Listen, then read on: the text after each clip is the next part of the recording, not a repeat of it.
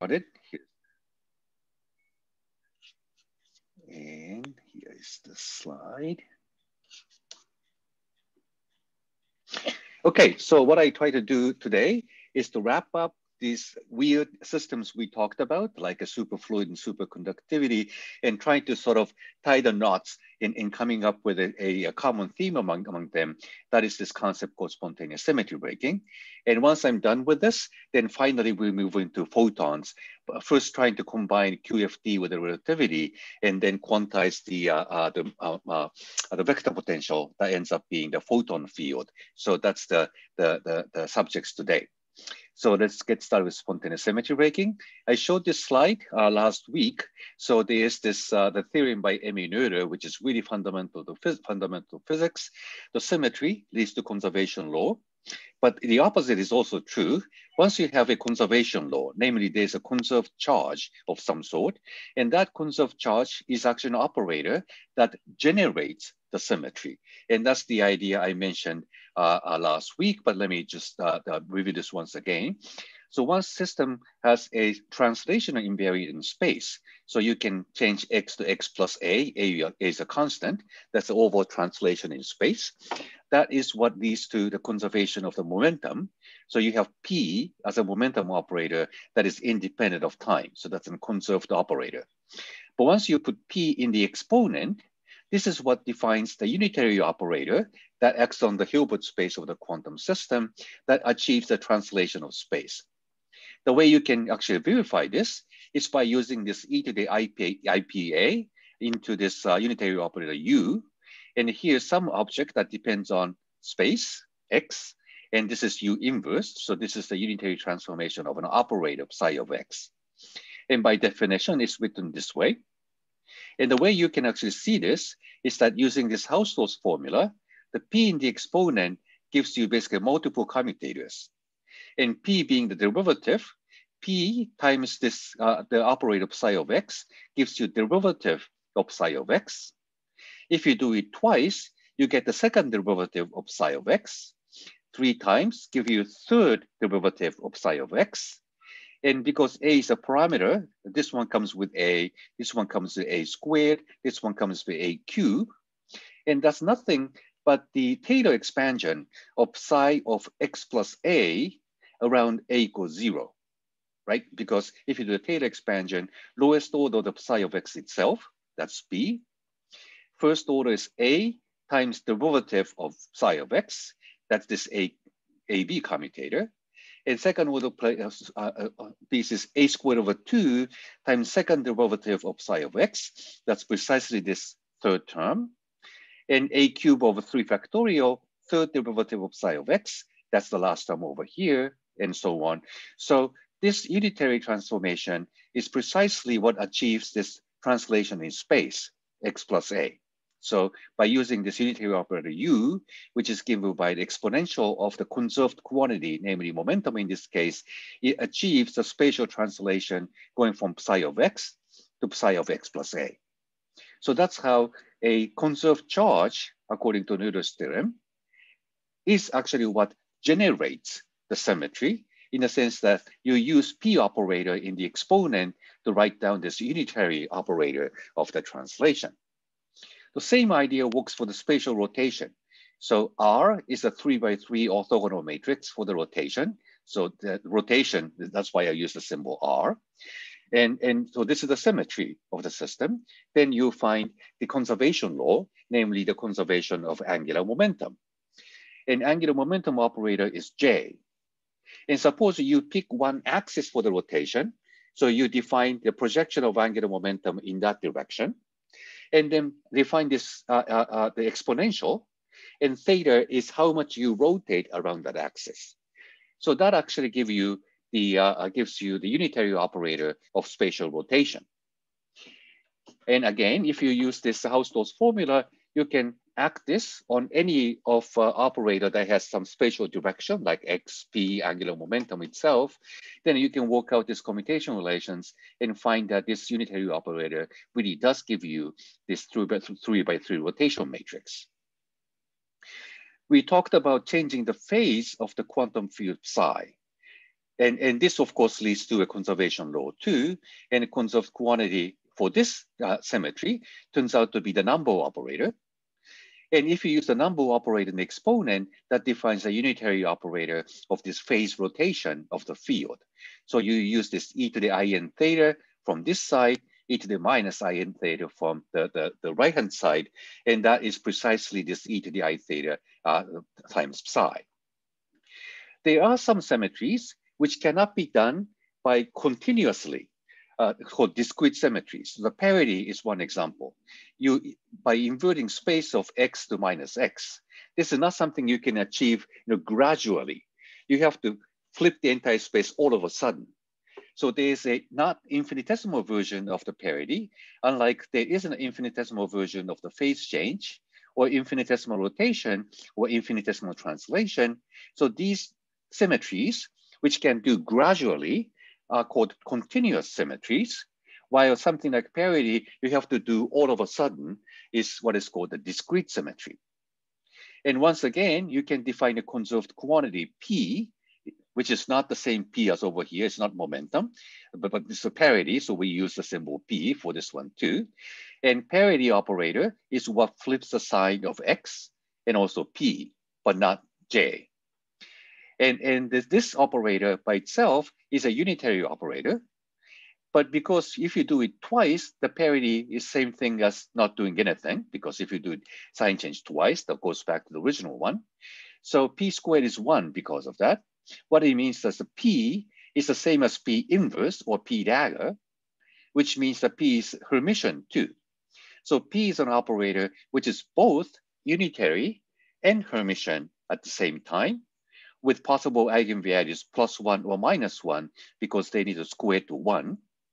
And it turns out that all the particles are eigenstates of the parity operator. If they are, for example, the photon has intrinsic parity negative. The photon is an object with negative parity. So each particle carries its actually own parity quantum number. That's a concept which actually doesn't come out in classical physics, because there's no notion of eigenvalue in classical physics. But in quantum physics, we do care about that. And the eigenvalue of parity is actually meaningful. And it is conserved, at least in electromagnetism and the strong force and gravity. But it's not conserved in nuclear weak interaction. You might have heard of this idea that the nuclear beta decay actually violates parity. But most interactions do preserve parity, so you can always compare the eigenvalue of the parity operator for the initial state of some reaction and the final state of some reaction, and they are supposed to be the same. That's the meaning of parity being conserved. So anyway, so what I'm telling you here is that thinking about any symmetry of any kind, you can define a conserved operator according to Noether's theorem. And that conserved operator turns out to give you the transformation given by the unitary operator using that conserved operator. So that's the idea of the Noether's theorem, which is not somewhat extended now in quantum physics, because the charge is conserved, but charge also generates the symmetry. So it can go both ways. Symmetry gives you conserved quantity generates the symmetry. So that's the idea of the Noether's theorem in quantum systems. Okay, so this is what I explained already last week, but I went rather fast. And so let me pause here if there are any questions.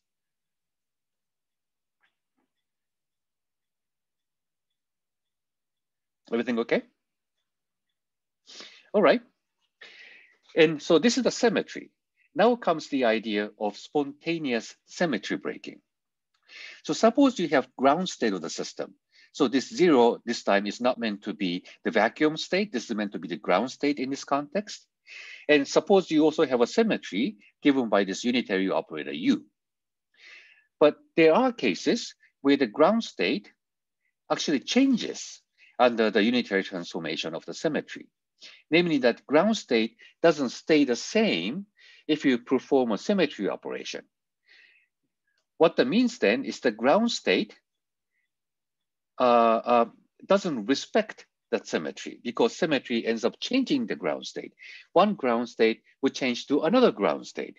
So then the ground state does not respect the symmetry, and that's when we say the symmetry is spontaneously broken. So I told you this idea that once you have a potential like this one, and if you drop ball from the top, exactly on top of this top of the hill, then in principle, it can just fall down here and stay there. But of course, we don't imagine that system will be stable this way. Just a tiny wind would bring it down all the way to the bottom of this potential. But depends on where the tiny wind is blowing. So it may fall down this way, it may fall down that way, it may fall down this way. So you have infinite number of ground states in this case. And they are all degenerating energies because they are related by the symmetry. By definition, symmetry commutes with the Hamiltonian, so energy doesn't change by acting symmetry. But symmetry is not respected by one particular ground state because the ground state changes under the symmetry transformation. So in this case, we say the symmetry is spontaneously broken. Symmetry itself is not broken because if you look at the collection of all ground states, there is still symmetry as a set. But if you pick a single ground state, it doesn't respect the symmetry. And that's the meaning of the word spontaneously broken. So spontaneous is really this idea that once you actually drop the ball, spontaneously it chooses one direction over the other, and you can't tell which direction is chosen ahead of the time. So that's the idea behind this name, spontaneously. And that mathematically is written in terms of what is called the order parameter. And this is a new material we didn't talk about last week. Suppose you have an operator that changes under the symmetry. For example, if you think about translation operator would change x to x plus a. And that's an example of an operator that changes. If you think of the rotation operator, for example, momentum operator would change under the rotation. So just come up with some operator that changes under the symmetry transformation. But imagine that operator has an expectation value in the ground state. And what that means then is that if this expectation value is non-zero, then this is the mathematical expression for the spontaneous symmetry breaking. And that applies, for example, to ferromagnet. So if this changes under the symmetry, then this O, if you put U and U inverse in here, then this expectation value would change to a different expectation value, which means that this ground state is not invariant. It actually changes under the symmetry. So once you see this kind of expectation value of an operator that transforms in the ground state, and once you find it non-zero, and that's a sign that your ground state does not respect the symmetry. And we'll come back and talk about the case of ferromagnet in a few slides. So ground state of a ferromagnet is that you have spins all lined up. And original Hamiltonian has a symmetry of rotating all the spins together. So nearest neighbor interaction of the spins is this spin, inner product with the next spin. So even if you do an oval rotation, the Hamiltonian is invariant. But if the spins are all lined up in one particular direction, then this spin operator has an expectation value in the ground state along the axis of the spins lining up. But under spatial rotation, spin operator, of course, changes. So this is an operator that changes by rotation, but has an expectation value in the ground state. What that means is that ground state, it actually chooses one particular direction, and therefore the ground state does not respect the full symmetry of three-dimensional rotation. It respects part of the rotation. The ground states with all the spins lined up in the positive z direction, you can still do this xy rotation. That is still respected by the ground state. It doesn't change. But the rotation around the x-axis and rotation around the y-axis are not respected by that ground state. So that's the situation of spontaneous symmetry breaking. Ground state does not respect the symmetry in a sense that ground state would change under the rotation. And that is manifested by this non-zero expectation value of certain operator, which changes under the symmetry transformation, in this case, ferromagnet. And there are many other examples of this. What we talked about is the BEC of cold atoms, or superfluid of helium-4, or superconductor. They all had this common property that you have some expectation value of the field operator. In the case of Cooper pairs, you need to put in 2 fermion field operators. In the case of the boson-Einstein condensate, a single field operator has an expectation value. But the point here is that the symmetry of changing the phase is not respected by the expectation value. So if you use the number operator, I told you that you can change the phase of the field. What that means is the ground state does not respect the symmetry using the number operator, because that ends up changing the phase of this expectation value from one particular value to a different value with different phase. So that's an example of the autoparameter too. So in this case, the number symmetry is not respected by the ground state. And indeed, what we saw was that the ground state of these systems involves the superposition of states with different number of states. So the ground state doesn't have a definite number anymore. And that's how you see the number state is not respected by the symmetry.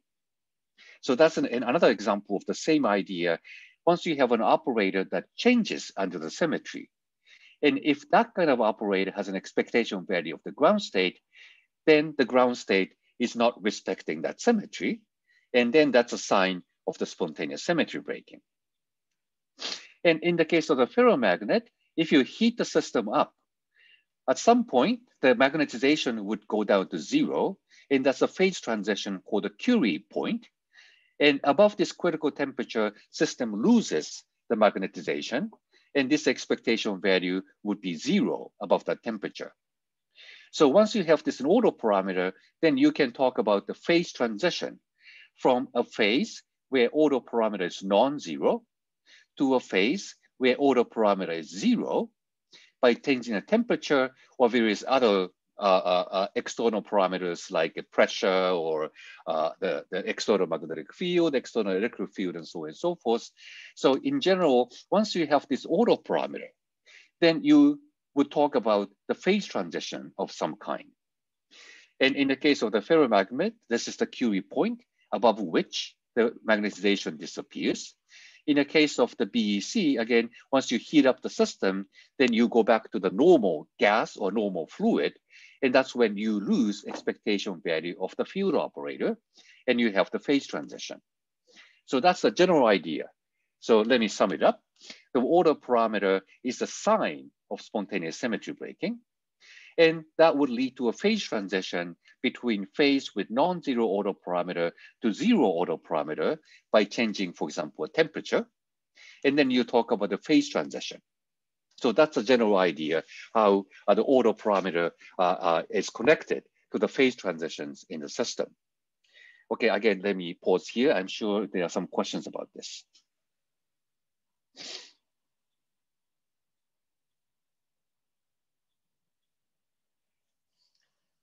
No, everything sounding familiar? I have a question. Go ahead, Chirag. Yeah. About the BEC state. So since it's an overall phase that's being picked and you can't measure it anyway, like, why can you characterize that as symmetry breaking? Let's see. So it's not completely correct to say that this cannot be measured. Once you have 2 condensates, at least we talked about the relative phase being measurable, which gives you the fringe pattern. So if you have one condensate already, from the point of view of one condensate, the phase of the other condensate is something you can measure relative to your condensate. And so, and here we're making the approximation of talking about the infinite system. So in the infinite system, then you have basically everything so spread up in the entire space. And then you are already using one condensate as a reference. So in that sense, that you can measure the absolute phase because you already have a reference point. In the same sense that once you have a rotational invariant system, the orientation, you might say, is not measurable. but you need to bring in some reference to measure that. And once you have measured the reference vector of some kind pointing in one direction, then you can measure the orientation of the magnet relative to it. And that's something you can measure. So you can say the same thing about the phase of the field and orientation of the magnetization. In either case, you need to bring in a reference to measure that. So once you actually have a reference, then the phase becomes measurable. Orientation of the magnet becomes measurable. So in that sense, we take these autoparameters to be a observables, and that's how we define the symmetry breaking. Does that answer your question, Chirag? Yeah, thank you. Okay, good. And that's a very good question, actually. Any other questions?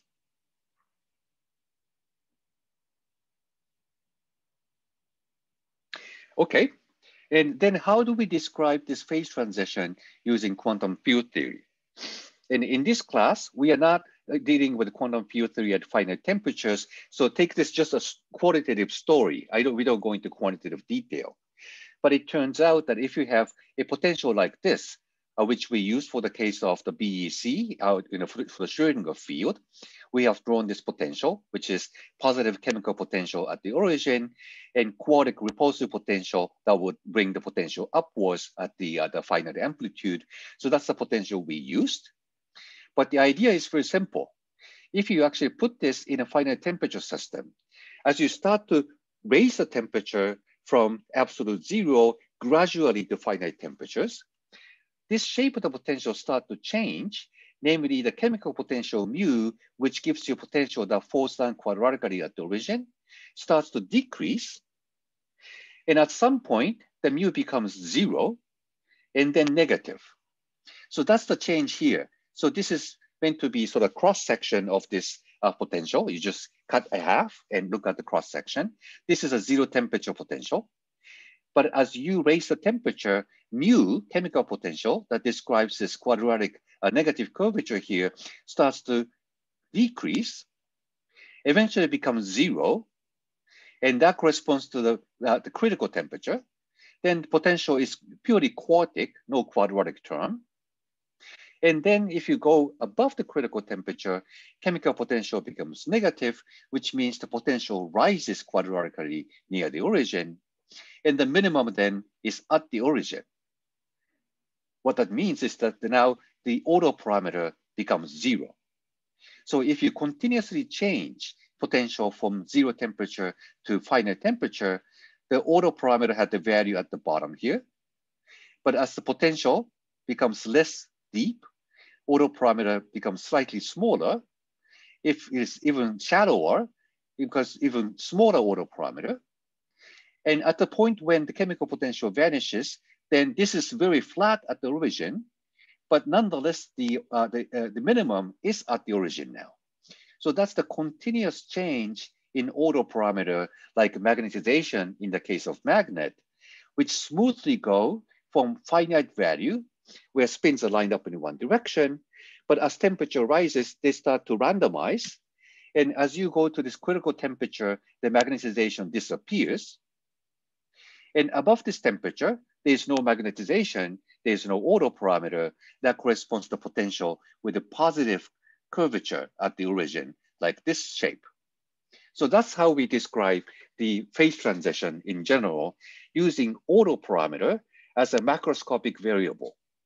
So you define the free energy at a finite temperature as a function of the autoparameter. And that actually turns out to be the potential we have been looking at all along once you define the system at a finite temperature. So at zero temperature, free energy and internal energy is the same thing. So U minus TS is F, right? So at a zero temperature, TS is zero. So they are the same thing. But if you go to finite temperature, you need to subtract TS from it. And that defines these different curves as the temperature changes. And that's how you can describe the phase transition where autoparameter will smoothly go down to zero. But at the critical temperature, this curve is non-differentiable. So there is basically a kink. And that kink defines the phase transition. And in this case, we say this is a second order phase transition as opposed to first order phase transition. In the case of the first order transition, there is a sudden jump in the size of the autoparameter. And this is what we see, for example, when the ice melts to become the liquid water. Ice is a crystal, and crystal spontaneously breaks the translation symmetry. Each atom occupies a particular spot in space. If you do a translation, it is still another crystal, but a different crystal that occupies a different position. So translational symmetry of space is spontaneously broken in crystal. But if you heat the system up, and once ice melts and becomes a liquid water is smooth and nothing changes as a function of space. So you recover the translational invariance of space. But as you all know, then this change is actually a jump, because if you reach the temperature of 0 degrees Celsius, you have to keep providing heat for a while to turn the ice completely into the liquid water. There's a latent heat. And that's actually given by this picture. So if you heat up the system of the ice, so this actually, the autoparameter in this case is basically the position of each atom. That's the autoparameter now, which is not invariant in translation. Expectation value of the position operator therefore means the autoparameter of the spontaneous symmetry breaking of translational symmetry. But up to the point the crystal melts, crystal keeps occupying a particular position, so autoparameter doesn't vanish until the melting point. But once the ice melts into liquid water, then there's no particular position anymore, so the autoparameter vanishes. So you have a jump from finite autoparameter to zero autoparameter. So this discontinuity is a sign of first order phase transition. So first order phase transition has a discontinuity in autoparameter. Second order phase transition has a non-differentiability, but it's continuous in the autoparameter. And that's the difference between first order and second order phase transitions. And as you already see in this picture, first order phase transition is characterized by this potential or free energy at the critical temperature, where you have two minima with the same energies, which corresponds to ice and liquid water coexisting at the same temperature. And you stay in this coexisting situation for a while as you keep heating up the system. And then you eventually find yourself all in this liquid phase. So from the point of view of QFT, the first order phase transition is a tunneling phenomenon. You start with this minimum, you heat up the system, you find yourself right here, and then system tunnels from this to there, overcoming this potential barrier. And that's the melting, going from ice to liquid. And then once entire system is transformed to liquid, then you can further heat up the system and it stays there as a liquid water. And that's the idea of the first order phase transition. So depending on the nature of the phase transition, you use different functions for this potential energy, but idea is still the same. You stay at the minimum of the potential for the autoparameter. And when the minimum is away from the origin, your autoparameter has a non-zero expectation value in the ground state, and symmetry therefore is spontaneously broken. But once you go to higher temperature, then minimum at the zero autoparameter becomes the minimum, and then symmetry becomes recovered. Your ground state now respects the symmetry.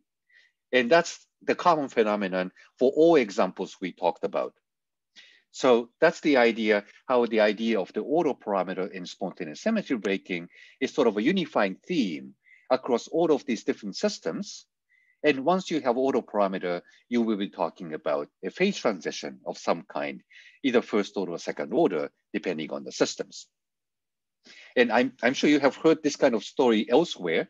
And if you have taken the course on thermodynamics or statistical mechanics, then you hear more about these things. But this is the way we describe the phase transitions using the quantum field theory point of view. Okay, again, let me stop here. I'm sure there are questions about this general concept.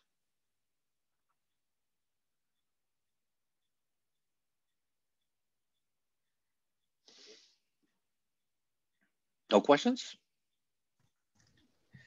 Oh, I guess I had like one question. This is all related to like the renormalization group, correct? Like yes, that's an okay. excellent question. Yes, we will not talk about renormalization group in this class, but yes, they are related. And so the renormalization group can also happen in the following way. So if two spins line up in same direction as a neighbor interaction, at the microscopic scale, you know the system prefers spontaneous symmetry breaking. But the question is, does the macroscopic system exhibit the same behavior? Because nearest neighbor interaction is an interaction with the range of only atomic scale. If you have a piece of magnet, you're talking about centimeter scale. So what you know about the microscopic level may not directly translate to the behavioral system at the macroscopic level. Then renormalization group is an idea or technique rather, how to connect information at the microscopic scale to the behavioral system at the macroscopic scale. And then you ask the question, does the potential of the symmetry breaking type at the microscopic scale would lead to the potential also at the macroscopic scale of the same type? Or in some cases, it can turn into this type as a result of changing the scale from microscopic to macroscopic scales. And going from this microscopic scale to macroscopic scale is what is called the renormalization group. So this is a technique where you would like to find out where system that prefers symmetry breaking at the microscopic scale would really lead to a symmetry breaking at the macroscopic scale. And that's actually not a trivial question. For example, I will mention antiferromagnet also in a couple of minutes, where the spins are staggered like this in the nearest neighbor. And if you have the one-dimensional chain of the antiferromagnet, it could actually restore the rotational symmetry once you go to macroscopic scale. And that also depends on the size of spin. And so there is much more detailed question about what system would exhibit spontaneous symmetry breaking at the macroscopic scale. And the renormalization group is a technique we use to figure this out in quantum field theory. So they are related. And if you are not familiar with this idea, that's totally okay, because we will not be talking about this subject anymore in this class. But this is the name, it's useful to remember, renormalization group, which turns out to be a useful technique once you go to, I hope, graduate level quantum field theory class later on. Thank you for the question, Miguel. Is that good enough for now? Yeah, okay. And I guess I had like another question, Go ahead. like kind of related to like the renormalization group as well. So like there's like this idea of like universality classes in the renormalization group. So like if the system Hamiltonian obeys a specific symmetry, like you can, so if you have like two systems whose Hamiltonians obey the same symmetry, they have like the same like renormalization group flow. Like so in this case, like this this ferromagnetic system with the continuous phase transition, like that has like the same symmetry as like the one-day Ising model, correct? Ising model has a different symmetry. In Oh, Ising okay. model, spins are defined to point up or down. It's discrete. You can never have a spin pointing sideways, for example. Yeah. So this is actually a discrete symmetry or parity we talked about a few minutes ago. But Heisenberg for ferromagnet has a spin that can point in any direction. So it is a continuous rotational symmetry. So they exhibit different behaviors. But you're right. So there is this idea called universality, namely that if two systems have totally different Hamiltonian, it's made of totally different atoms and so on and so forth. But if they have the same symmetry properties, the system would behave very similarly at the point of the phase transition. And that is the concept of universality.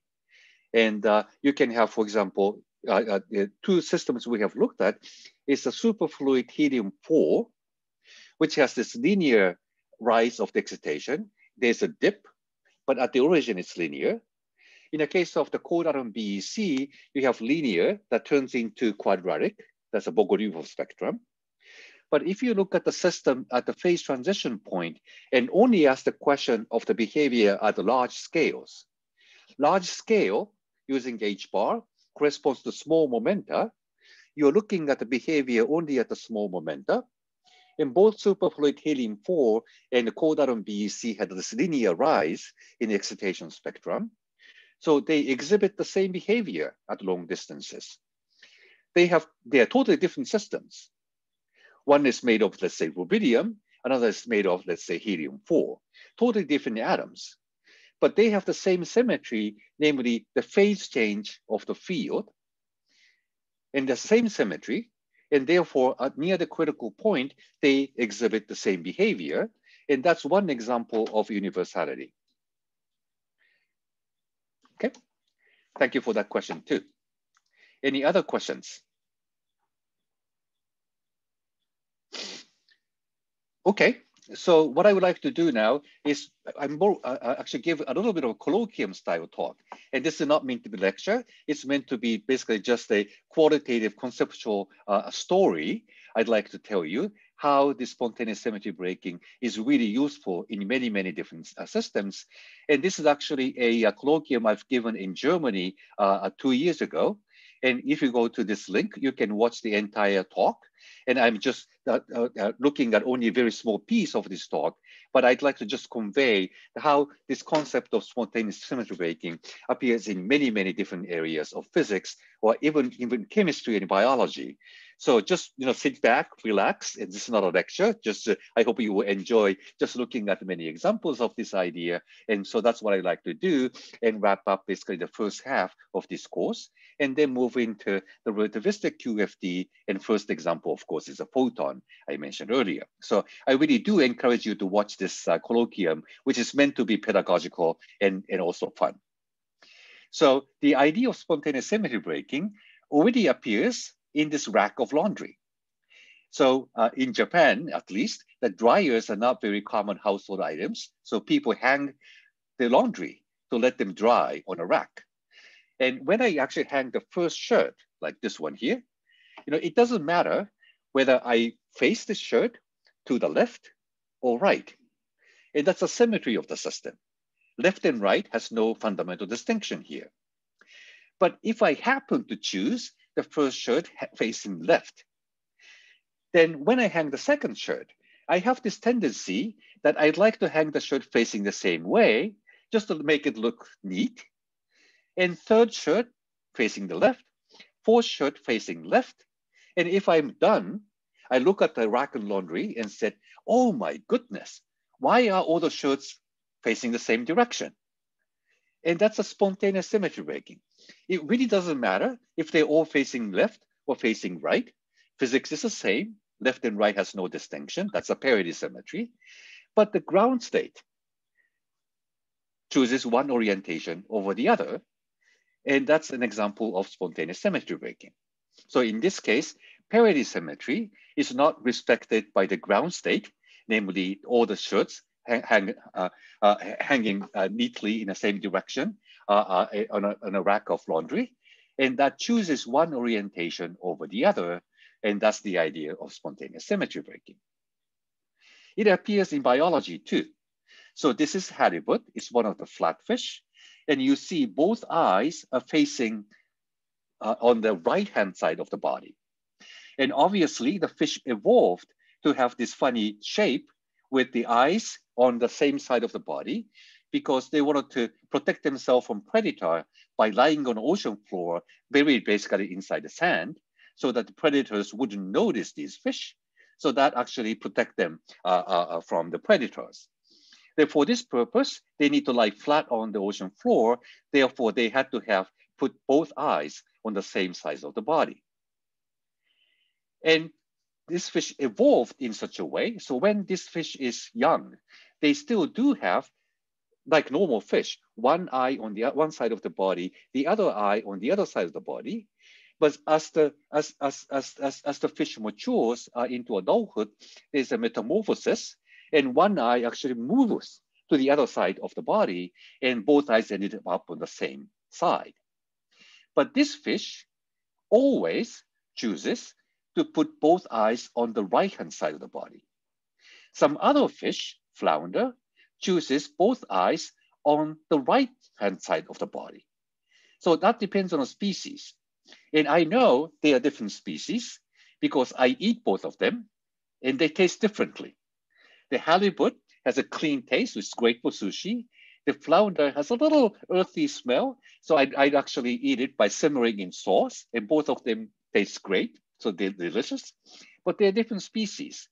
So one species spontaneously chose one orientation of two eyes, and the other species spontaneously chooses orientation on the other side. And so, this is a species and written into DNA now, but it was presumably just only spontaneously chosen. They could have chosen either way. We see different species making different choices. But if look at only one species of fish, they pick one orientation for the rest of their fate that is written into genes. So that's an example of spontaneous symmetry breaking. That also happens in chemistry. If you look at the glucose, that's sugar, you can have two different orientations. They are again mirror image to each other. If you look at the top, so oxygen is either on the left or right of this chain, and they have different shapes because of this. And we humans can consume only D-glucose. We cannot digest L-glucose at all because we rely on certain enzyme in our body, and that enzyme can break up D-glucose, but not L-glucose. It turns out that entire biomass in our planet produces D-glucose for the case of plants. So if you have the sugar cane, it contains sugar in it. They are all D-glucose, no L-glucose. And all the animals living on the planet can consume only D-glucose, but not L-glucose. And according to I could find in the internet, which of course I can't vouch for if it's true or not, there is some very low-level single-cell bacteria that can consume both glucose. So this bacteria hasn't gone through the symmetry breaking yet. But all the more complex biological systems can either produce or consume only one type of glucose, not the other one. And therefore, somehow in the evolution tree of this entire biomass on the planet, we collectively decided to make a choice that D-glucose is the way to go, not L-glucose. And this is actually a money-making opportunities for you if you are clever enough to come up with a manufacturing process that can produce this L-glucose cheaply. Then you can be immediately a billionaire or maybe even trillionaire because D-glucose we cannot consume but tastes the same and chemically the same thing. So that is a 0-calorie sugar, which is completely safe. And that's how you can become very rich. And so this is the way in three-dimensional picture, how they look different from each other. Again, you see just exact mirror image from each other. One type we can eat and digest. The other type you can taste is sweet, but you cannot digest and therefore 0 calories. So think about that. And all of these examples can be depicted using the same potential, right? So here's the potential as a function of x. This is x squared minus 1 squared. This potential has a symmetry of changing the sign of x, but it has two minima where x squared is 1, namely x being plus 1 or minus 1. And these two minima are related by the parity symmetry. That's why symmetry guarantees these two minima have same energies, but the system has to choose one minimum over the other, like orientation of eyes on one side of the body, orientation of sugar, or the rack of laundry. So they are all described by the same idea of the spontaneously broken discrete symmetry. And what we talked about in class was rather on the idea of spontaneous symmetry breaking of continuous symmetry. So they are all described again by the same potential. Potential is invariant under the rotation of XY plane. So that's an oval rotation of this potential in this shape. So this is rotationally invariant. And this is a continuous symmetry because you can start with small rotation and gradually go to large rotation. So they are continuously connected, while inverting sign of X is an operation you have to do all of a sudden. And that's a discrete symmetry. There's no way of doing a little bit of reflection. There's no concept for that. So this is the symmetry breaking of a discrete symmetry. Now we're talking about symmetry breaking of a continuous symmetry. And that's the example of crystal. So I'm not talking about this frozen, but the frozen of this crystal of ice. And when you have the hot gas, each molecule is moving completely randomly. They occupy random positions in space. But when you go to low temperature, all these molecules all of a sudden would neatly line up in a crystal. And each atom would occupy a particular position. So the translational symmetry is spontaneously broken. So that's a phase transition going from gas phase to the solid phase of this material. That's when the translational symmetry is spontaneously broken. And I can also add the rotational symmetry is spontaneously broken too, because the crystal has a definite orientation. If you rotate the crystal, it is still a crystal, but a different crystal with different orientation. And that appears also in the theory of magnet. And if you think about Heisenberg models, that is defined by the interaction of the spins at the neighboring sites. And interaction itself is completely invariant under the rotation of space. Under rotation, all spins rotate the same way, but inner product remains the same. So the Hamiltonian is invariant under the spatial rotation, and that's a continuous symmetry. And you have three different rotations around the x-axis, y-axis, and z-axis, and all rotations are respected by the Hamiltonian. But depending on the sign of this coefficient here, if the sign is positive, you have an antiferromagnet because energy is lowered when the spins are anti-parallel to each other in the ground state of this type called Néel state. But this state does not respect symmetry. It does respect symmetry of rotating spins around the z-axis because they don't change, but it does not respect the symmetry of rotating around x-axis or y-axis because the quantization axis will be different from the state you have chosen. In the case of ferromagnet, the sign is negative here. So this Hamiltonian prefers spins to be lined up in the same direction rather than lined up in the opposite direction. But the story is the same. When they're all lined up in one direction, again, they respect rotation around the z-axis, but does not respect rotation around the x-axis or y-axis. So in either case, rotational symmetry is spontaneously broken in a piece of magnet. So if you look at the magnet on the fridge, think about spontaneous symmetry breaking because the magnet chooses one orientation, even though the fundamental Hamiltonian is rotationally invariant. So this is a system which is a symmetry because symmetry commutes with the Hamiltonian, but the ground state does not respect the full symmetry.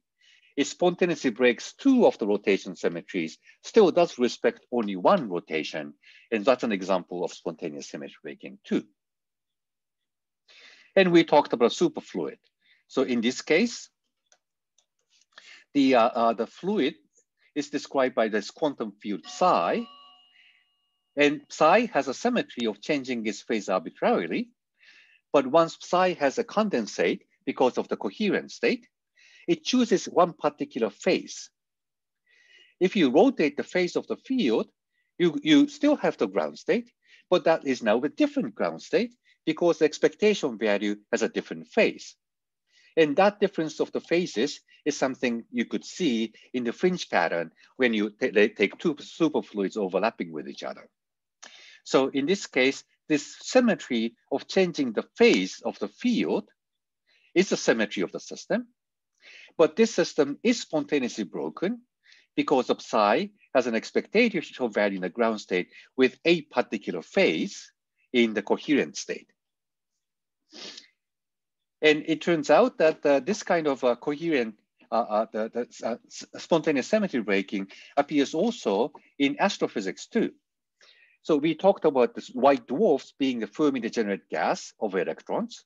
And in that case, you don't have any condensate. There's no Cooper pairs we talk about.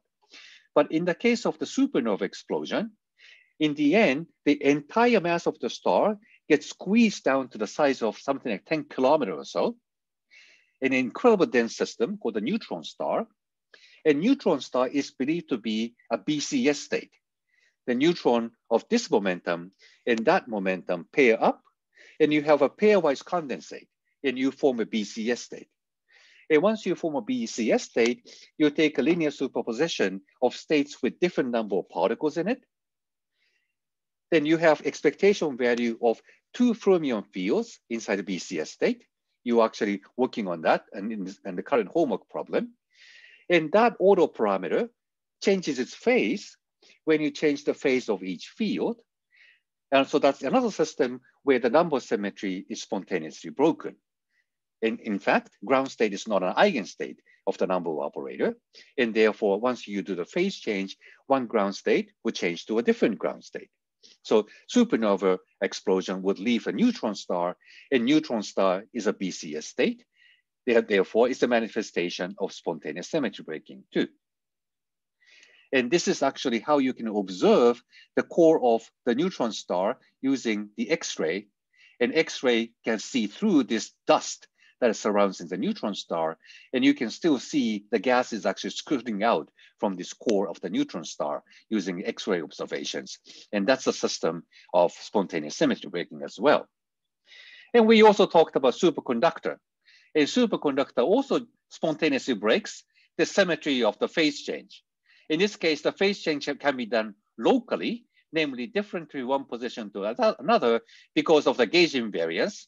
But this is manifested in the behavior of the superconductor. So that's yet another example of spontaneous symmetry breaking. It turns out that the Higgs boson that was discovered at the LHC in 2012 is also an example of spontaneous symmetry breaking. Higgs boson is a particle that is condensed everywhere in our universe in the empty space. So that's an example of Bose-Einstein condensate too. And in this case, it breaks a symmetry that would interchange the weak interaction of the nuclear beta decay and the electromagnetism. They are of the same kind related by symmetry. But because our vacuum or empty space has this condensate of the Higgs boson, just like the condensate of the cold atoms breaks this symmetry of the changing phase of the field, condensate of the Higgs boson breaks the symmetry between the weak interaction and the electromagnetism.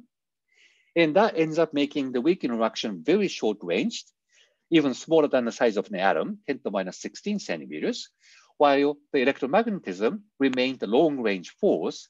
Now we see them as different kinds of forces. But if you go back to high temperature in the early universe, they must have been the same force, actually. But because the Higgs boson developed the condensate when the temperature of the universe cooled to the level of trillion degrees, so we are living in cold universe, lower than trillion degrees of critical temperature, Higgs boson developed a condensate in empty space that spontaneously broke the symmetry between weak interaction and the electromagnetism.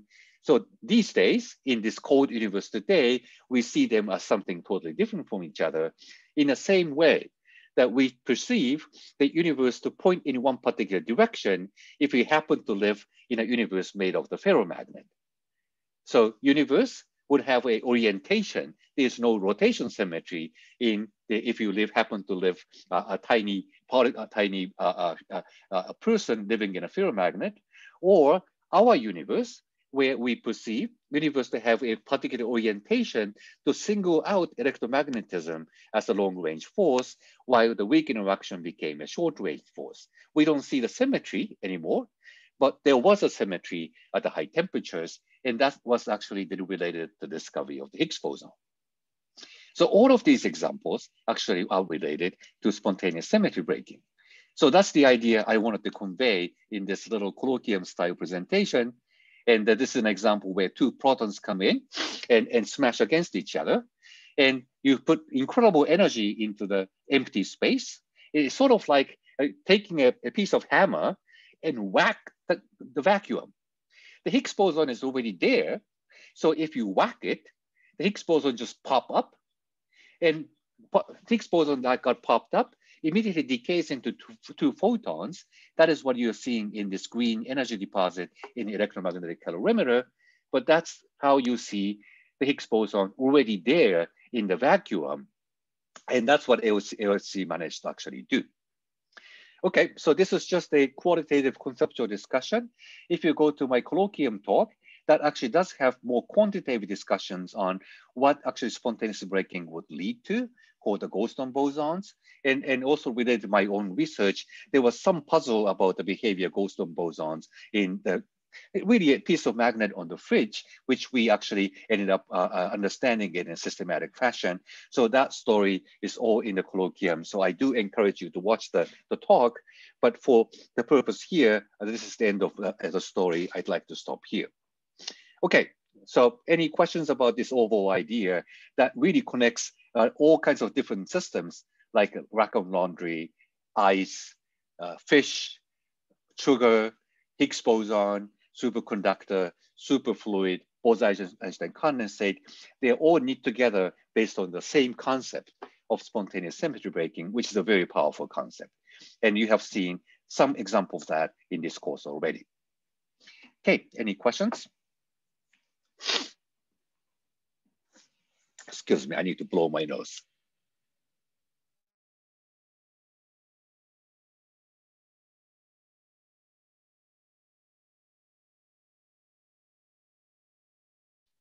Okay, no questions?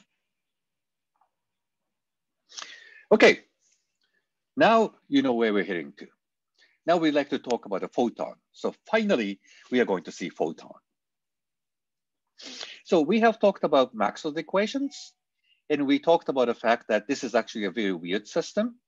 So if you actually have 3 components of E and 3 components of B, you have 6 unknowns, right? But you have actually 8 equations here. Divergence of E being charge density, that's Gauss's law, that's one equation. Divergence of B vanishing, namely absence of magnetic monopole, that's the other question. And this equation has 3 components because curl E is a vector, B is a vector too. So there's an X component, Y component, Z component of this equation. That's 3, already 5. And the last equation for magnetic induction is also 3 component equation. Curl B is a vector. So again, have X component, Y component, Z component. I have another 3. So altogether, there are 8 equations. And normally, if you have 8 equations for 6 unknowns, you don't find solutions. It's over-constrained. But it turns out, though, that because we know the electric field and magnetic field are written in terms of scalar potential and vector potential in this way, number of unknowns was actually not 6. Number of unknowns is actually 4. Scalar potential is 1 component, and vector potential with 3 components. So number of unknowns is actually 4. And using this expression of the field strength in terms of scalar potential and vector potential, middle 4 equations are immediately trivially satisfied. The divergence of curl is always 0. That's the second equation among the Maxwell's equation.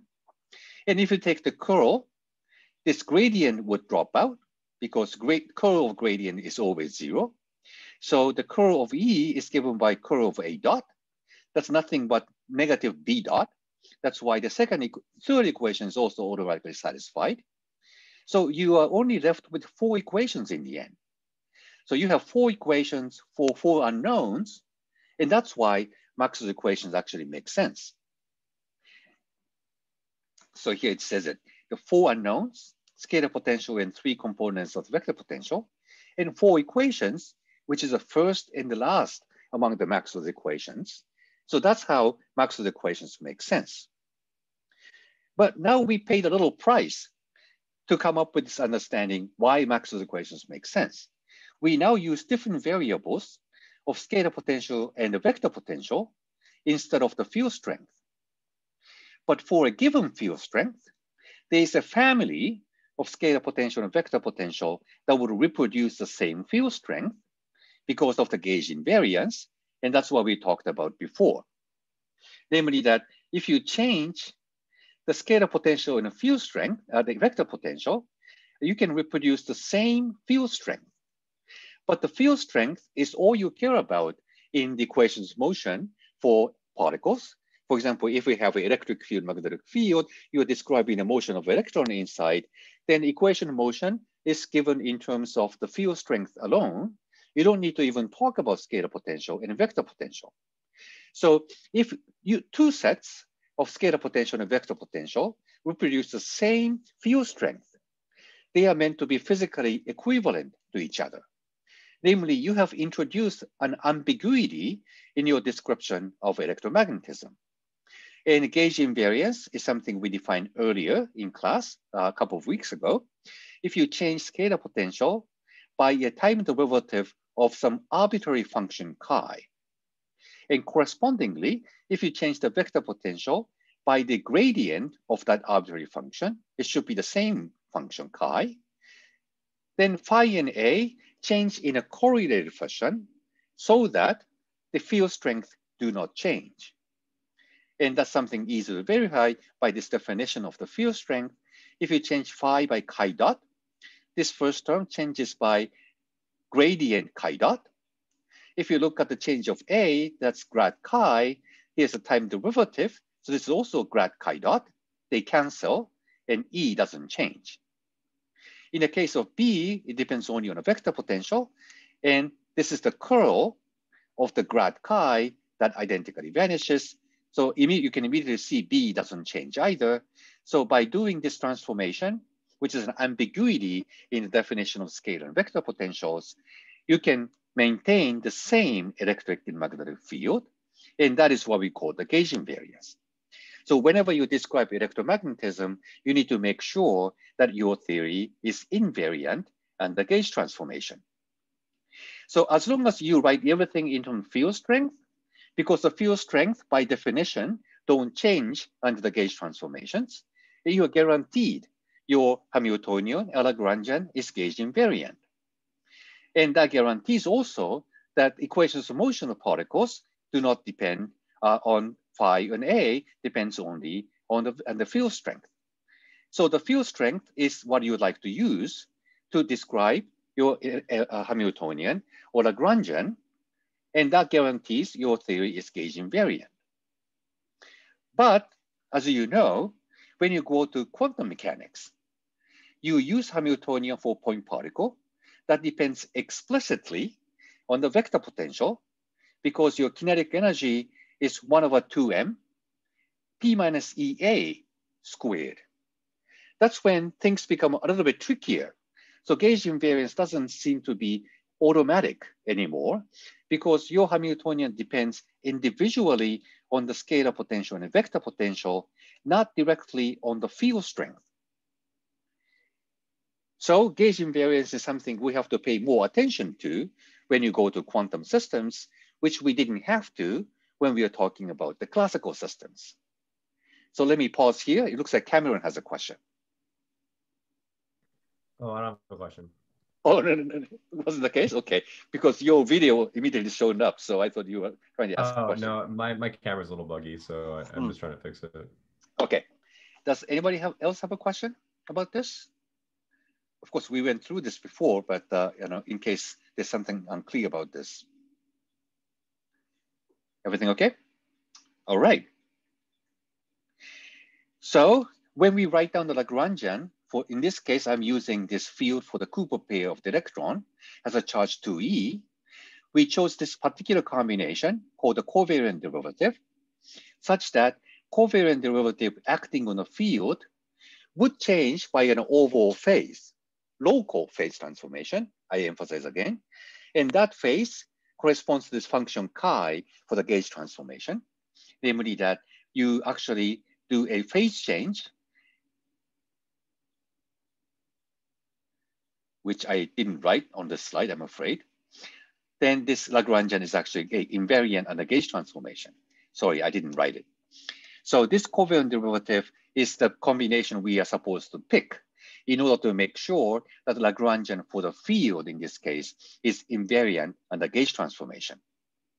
On the other hand, the Lagrangian for the Maxwell field is given by E squared minus B squared. And because this relies only on the field strength, it is guaranteed that the Lagrangian is now invariant under gauge transformation without even checking anything.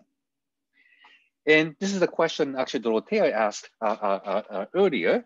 It turns out that this particular combination of E squared minus B squared is the only combination you're allowed to write consistent with the Lorentz invariance, at least at the lowest order, in a sense I'm going to actually explain later on.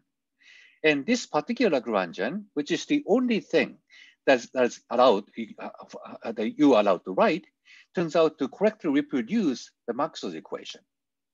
So now Maxwell's equation is not an input anymore once you understand this way. What you have to do is to use field strength, which is the gauge invariant object, to write down the Lorentz invariant Lagrangian for E and B. And that Lagrangian would predict the Maxwell's equation. So the Maxwell's equation now becomes a consequence, not an input. And that's not the way historical Maxwell discovered these equations, but modern point of view is symmetry first. Gauge invariance is one symmetry. Lorentz invariance is another symmetry. If you put them together, this is the only Lagrangian you can write. And that only Lagrangian you can write end up giving you Maxwell's equation. So that's the way we understand it now. So that's the modern view I emphasized a couple of times already. Symmetry first, Lagrangian next, and the consequences follow. So that's the perfect example of this modern view about how physical theories would arise. And in this case, that's actually a unique theory, it turns out, that corresponds to precisely Maxwell's equations. Now that we have the Lagrangian, then we go through the same steps. We identify the variable, in this case, vector potential. We define the canonical conjugate object, which turns out to be the electric field. You set up the canonical commutation relation, and that would allow us to identify the harmonic oscillator hidden inside the field. And we can define the entire Hilbert space by starting from the vacuum state and keep acting the creation operator on top of it. That's the same steps we have followed in the case of the Schrödinger field. And there's a little bit of difference. First difference is that we are talking about multi-component field. Vector potential is a vector, so you got 3 components. So that's one difference. Another difference is that we have to make sure what we are doing is consistent with the gauge invariance. That's another difference. And what we have to do a little bit more work compared to the Schrödinger field theory to quantize the Maxwell field because of that. But the basic idea is exactly the same. You have a Lagrangian, and you identify the variable, identify the momentum operator, and set up the canonical commutation relation that allows you to define the Hilbert space and build up the Fock space with a different number of particles in it. And that particle ends up being the photon, which we wanted to see in quantum physics. So that's how we like to proceed. So any questions about the steps we are going to actually take from this point on? Because getting the concept is the most important thing. And once you start to follow the steps, it becomes a little bit more technical. So I hope the concept itself is clear at this stage. Any questions about that? Earl? Okay, good. All right, so let's get started then to follow through these steps. And it turns out that for the purpose of a discussion, choosing Coulomb gauge is the simplest way to deal with this problem. In Coulomb gauge, as you know, is that you impose this condition that the divergence of A vanishes. So this removes this arbitrariness we talked about in the definition of scalar and vector potentials for a given choice of the field strength E and B. So once you impose this Coulomb gauge condition for a given field strength E and B, vector potential is uniquely determined, and so it's scalar potential. So we have removed this ambiguity, which we didn't know how to deal with so far. So let's impose this condition. And of course, you can go to a different gauge too, but this turns out to simplify the discussion the most. And once you impose this Coulomb gauge, the Gauss's law, which is divergence of E, that contains A dot in it, but divergence of A dot is time derivative of this Coulomb gauge condition, so that vanishes. So the only piece that remains in this Gauss's law is the Laplacian of scalar potential. So we find this Poisson equation now. So Laplacian of phi is given by the charge density. And we know how to solve the Poisson's equation. Namely, scalar potential is no longer an independent variable. You can eliminate the scalar potential by using the solution to this Poisson equation. So the scalar potential is something we can forget about, and then just talk about the theory as a function of the vector potential alone. So that really simplifies things. So then all we have to do is we quantize the vector potential. And in the Gauss's, in the Coulomb gauge, the electric field, now that we actually solved for this scalar potential and eliminated it, and there's a piece that basically corresponds to the Coulomb potential between two charge densities. And I'm actually leaving that piece out. I'm only focusing on a piece that depends on a vector potential because that's what we would like to quantize for now. Then E squared term is just A dot A dot. There is a cross term of A dot grad phi, but if you do integration by parts, that becomes grad A dot times phi, and that vanishes because of Coulomb gauge condition. So there is no cross term. There is a piece of grad phi, but that's something you can rewrite using solution of the Poisson equation that just becomes the Coulomb potential between rho 1 over x minus y rho, and I'm leaving that out because that doesn't depend on vector potential. So for the first term of E squared, this is the only term we should focus on, which depends on a vector potential. And looking at the BB term, again, within the Coulomb gauge, I can simplify BB term into this form of del J AI, del J AI. So this is the form of the Lagrangian now we would like to quantize. Then the obvious thing to do is focus on the variable A and its time derivative A dot, and derivative of the Lagrangian density with respect to A dot is actually this conjugate momentum. So forming the Lagrangian is actually more similar to harmonic oscillator because A, it plays the role of the variable. So this corresponds to X. So the first term coming from E squared is nothing but X dot squared. That's the kinetic energy for the harmonic oscillator. Second term doesn't depend on time derivative of X. So this is actually what corresponds to X squared. And this derivative in momentum space becomes the wave vector, so they become numbers. And that wave vector defines then omega squared of the harmonic oscillator. So this Lagrangian really does have the form of P squared minus X squared. So then you know how to do the mode expansion. Namely, in the mode expansion of the harmonic oscillator, X turns out to be A plus A dagger. We are talking about the field, so that depends on X. By doing the momentum mode expansion, we define the individual wave vector modes or momentum modes of P. And for every momentum modes, it's something like X operator. So we expect the form to be X plus X dagger. So it turns out that this is the correct mode expansion. And A dot plays the role of P. And in harmonic oscillator, P was A minus A dagger. In the same way, after momentum expansion, then A dot is given by A minus A dagger for each momentum mode. This is the way we can expand both A and A dot in terms of the mode of momentum modes. So now what we have to make sure is that A dot are canonically conjugate to each other. So we make sure that they satisfy the canonical commutation relations. And I already know that this ends up satisfying the commutation relations. That's why I actually wrote this in a suggested form in terms of creation and annihilation operators. So we just verify by putting this expression into AA dot commutator that it comes out to be really delta function of delta x minus y. That's why we verify. using the standard canonical commutation relations between A and A dagger for each momentum mode. So this is the suggestive form. We haven't verified that yet, but it turns out that this is the correct form, which satisfies the correct canonical commutation relation between A and A dot, assuming and little a dagger satisfy the usual commutation relations for the harmonic oscillator.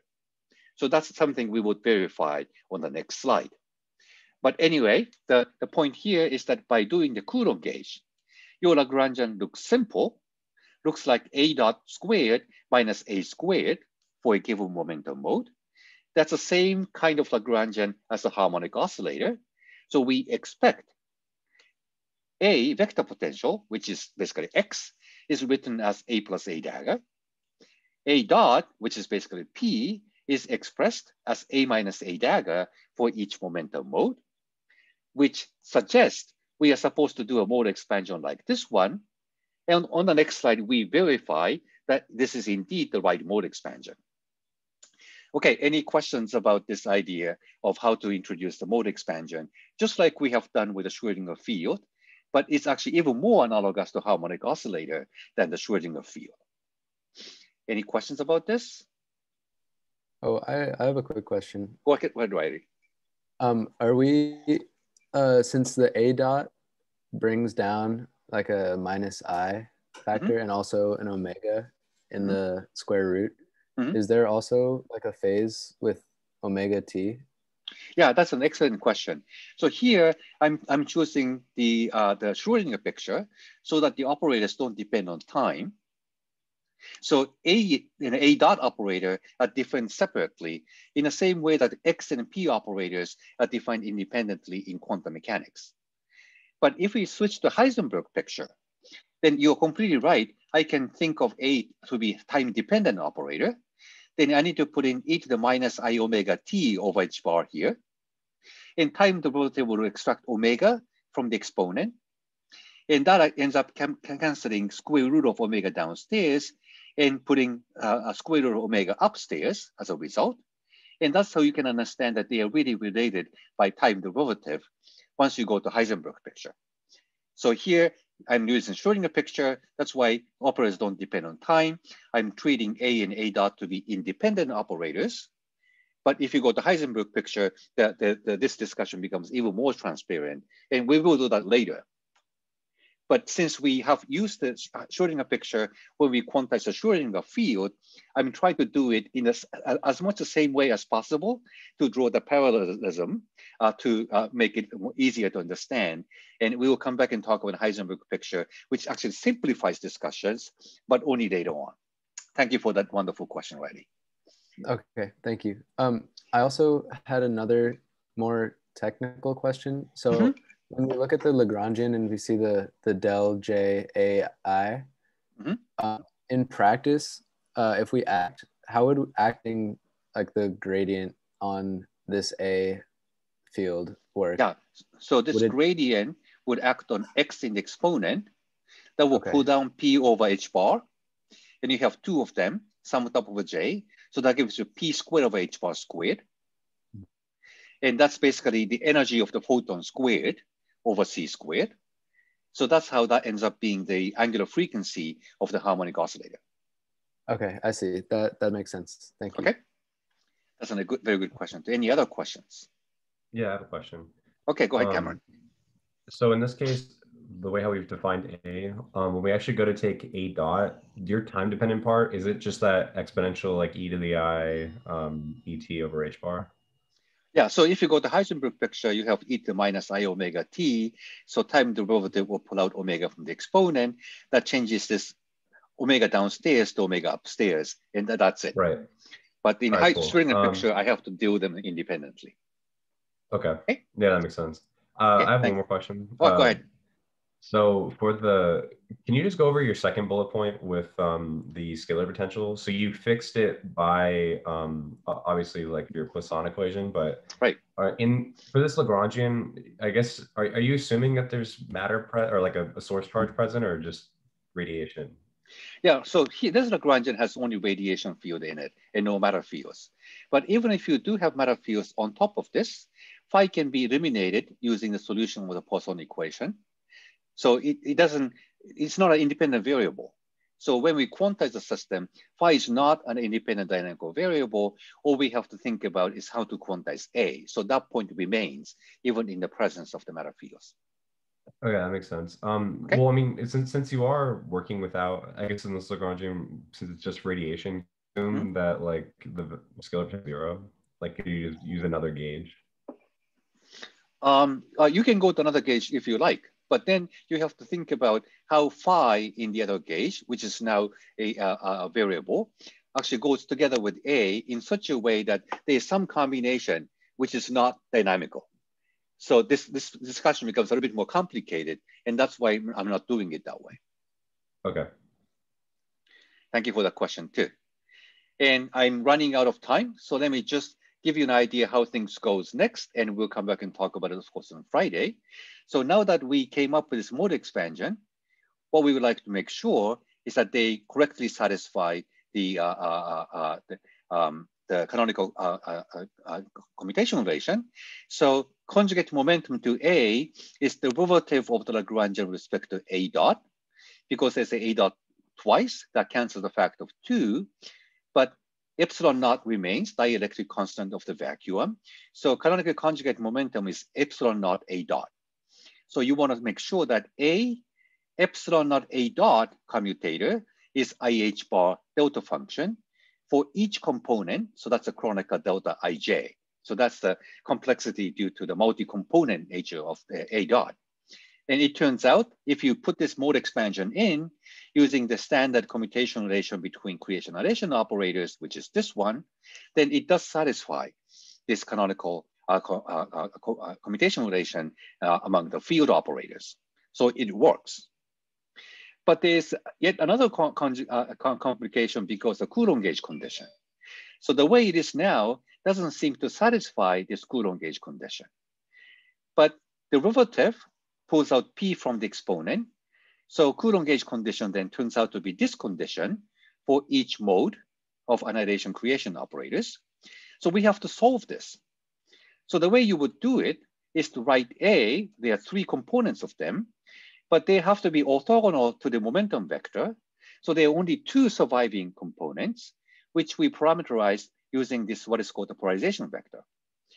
For example, when momentum is pointing in this direction in the spherical coordinates, then you come up with 2 other vectors that are orthogonal to it. And then you define 2 sets of annihilation operators for each of these orthogonal vectors. So that's the way you satisfy the Coulomb gauge condition. So instead of having 3 annihilation operators for each X, Y, and Z directions, you have only 2 annihilation operators labeled by lambda, and lambda refers to either choice of this orthogonal vector or that orthogonal vector, both orthogonal to the momentum direction. So I have now 2 independent sets of the creation annihilation operators. So that's how you satisfy commutation relations and a Coulomb gauge condition at the same time. And then what you do next is exactly what you have done before, namely using these creation annihilation operators, you define, sorry, I'd like to move to the yet another slide. You define the Fock space of building up states acting the creation operators on top of the ground state or vacuum state. And all these multiple creation operators acting on the vacuum state defines 1 photon state, 2 photon states, 3 photon states, and so on and so forth. And Hamiltonian is diagonalized using this creation annihilation operator. And energy for each photon turns out to be exactly what you expect from Dubreuil's relation, namely h bar times the angular frequency, where angular frequency is given by speed of light times the wave vector. And thus you find the photons. So the process is exactly the same thing as a Schrodinger field. And now you find photons. So that's what you are supposed to see on Friday. Once again, we go through these steps because I rushed through it. But anyway, finally photons. And who is this commenting on it? Righty, okay. Thank you for the comment. All right. So that's the idea for today. Any questions? Okay, good. So we go from there on Friday. See you then. Thank you. Thank you. Thanks, Professor.